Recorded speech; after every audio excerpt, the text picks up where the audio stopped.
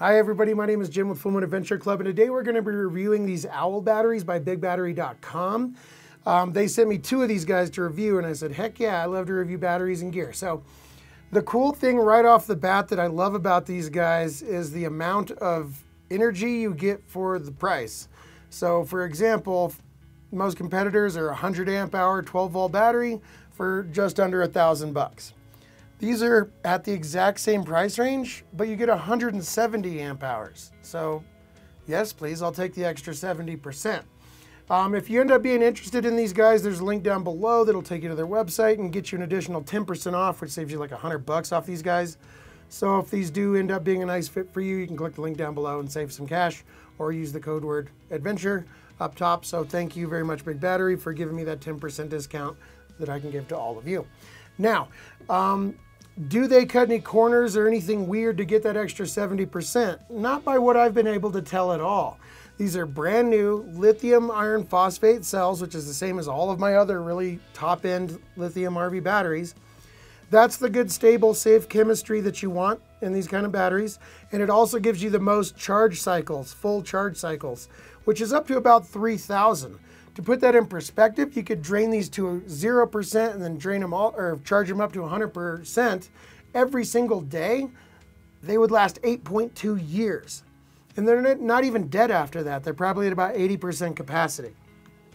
So that's incredibly cool. They last a very long time.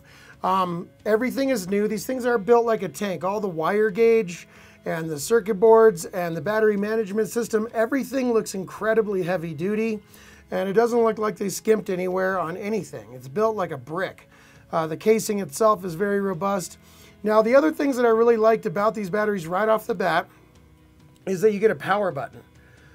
Why is that cool? Well, you can just turn the battery off. It completely eliminates the need for a battery disconnect switch in our RVs. So you just turn off the power and you're good to store that thing for like a year or two, and it's gonna hold its charge that entire time. No power vampires or a clock radio or anything slowly draining it. You turned it off. You can charge your RV. It's totally good into, if it's turned off, just good to whatever temperature range you want, really. So you can leave that in your RV for a year or two. You come back, you turn it on, you're gonna have a battery that's completely ready to go. So I love that feature. Also comes with a digital display for voltage. That's handy. And a 300 amp fuse on the side. And that's also very good because most batteries are just the battery, and you have to put an inline fuse right there by the battery in case you have a short down the way. You're not going to melt that wire and possibly cause a fire. So this has a 300 amp serviceable fuse built in. You can change it if it ever blows, which I think is incredibly neat. Also, the way that they constructed the cabinet and the cells inside, you have 4 lithium iron phosphate cells, and it's actually pretty easy to take this guy apart.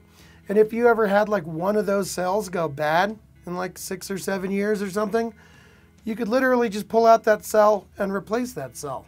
That's cool. It's like a serviceable battery compartment inside, if you know what you're doing, obviously. But that's incredibly cool as well.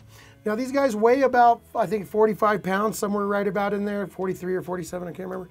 But that's still incredibly lightweight when you consider how many lead acid batteries it would take to get you 170 usable amp hours. It'd weigh like 200 or 300 pounds. So they're still very lightweight, very easily portable. With one person, I can carry them around no problem. And you get 170 amp hours of usable energy out of these guys, which is crazy, or at least so they say. So what we're gonna do is I'm gonna take us out to the RV, hook up both of these, fully charge them, and we're gonna see exactly how many amp hours we actually get out of these batteries, and put these guys to the test as far as capacity. And also we're gonna try and pull a full 175 amp hours out of them at one time, which they are rated for. You can also go double that for up to 6 seconds. So you can pull a lot of power out of these guys and charge them very, very fast. They recommend about 80 amps of charging, but you can charge them with up to 175 amps, which is just insane. So you could really dump power into these guys and pull it out fast, and they're gonna last you a really long time. Let's go out to the RV and see if these actually do what they say they're going to do. So first off, we're gonna charge these up. So I'm charging at about 80 amps here. And once this gets up to 14.6 volts, it's gonna stop charging. We'll know that we have a totally topped off battery. And then I'm going to go ahead and disconnect the power supply cord from the outside of the RV, turn on one of the electric heaters, and let it run. Okay, so now that we've got this fully charged up, what we're going to do is start with this little guy right here. So we'll turn this on. We'll go on the first setting.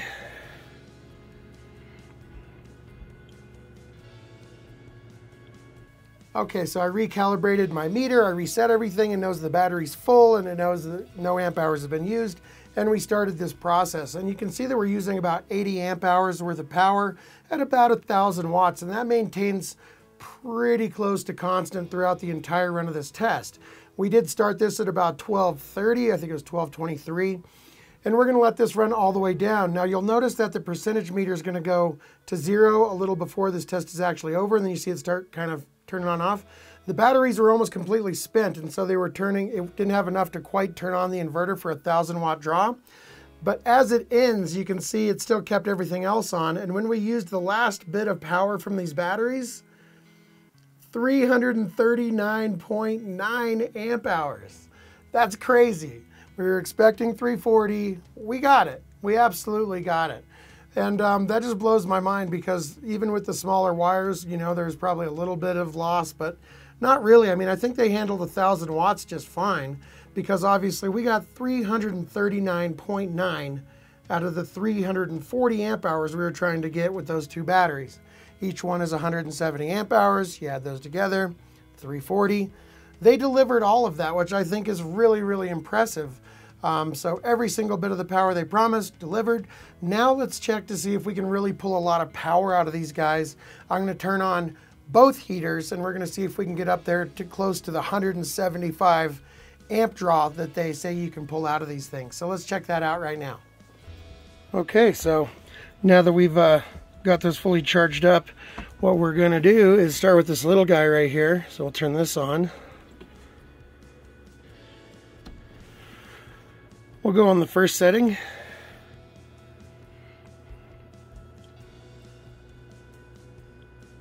Run about 1,100 watts, 90 amps. Now, let's turn on this big guy. On low.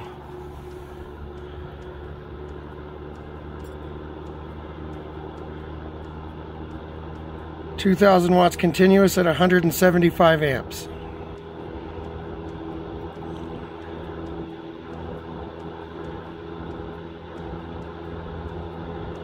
That is a lot of current.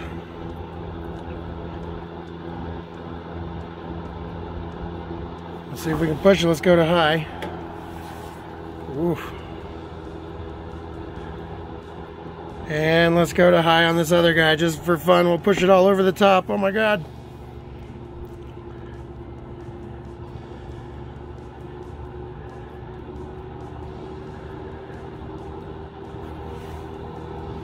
They're both cranking out heat. Both totally maxed out here.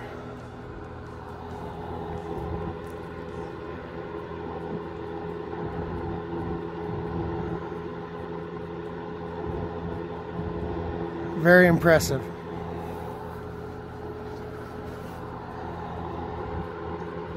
And it says we could run like that for 2 hours. That's crazy. I don't know about all that, but possibly.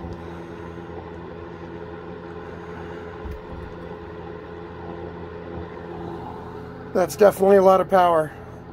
I mean, that's enough to run an air conditioner, a 15,000 BTU air conditioner, and like the refrigerator and everything else in my RV easily. Would still probably come in under 2,000 watts. That's TVs and whatever. Pretty cool. Both cranking out heat.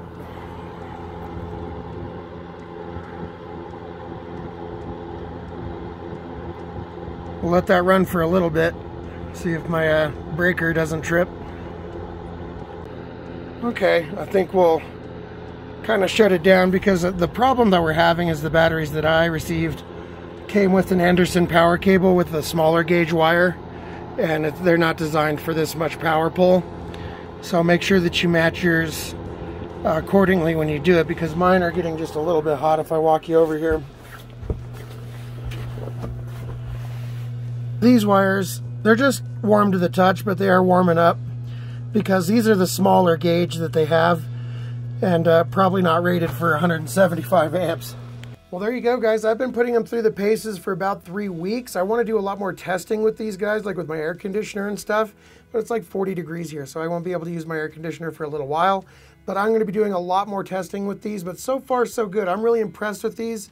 And yes, please, I would love more capacity for the same amount of money. So I'm really enjoying these guys. If there's something that you're interested in, click the link down below this video. It'll take you to their website, save you 10%, which is hundreds of dollars off everything you buy, whatever.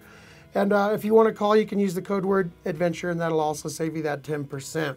BigBattery.com does golf cart batteries and RV batteries and house solar batteries for solar and wind and custom batteries. So they do all kinds of cool stuff over there. Just click the link and check them out, and if it's right for you, it's right for you. But I think that about covers it for now. I will keep you guys up to date as I continue to punish these guys and put them through the tests, and I think that about wraps it up. My name is Jim with Full Moon Adventure Club, and until the next video, thank you so much for watching, and happy camping.